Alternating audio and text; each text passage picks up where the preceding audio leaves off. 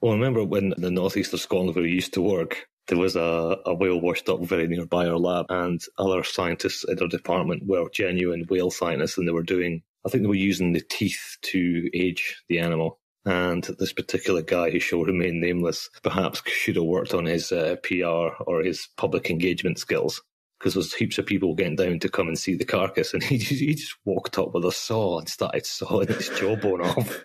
And then he just looked like a psycho nut job who turned up to just take a souvenir of this thing's face. He didn't stop and say, by the way, my name's Professor such and such, and I study these things, and this is actually science. Yeah, this is a science thing. He just went, nah, she went straight in there and started butchering this thing. It's like, remember where you are.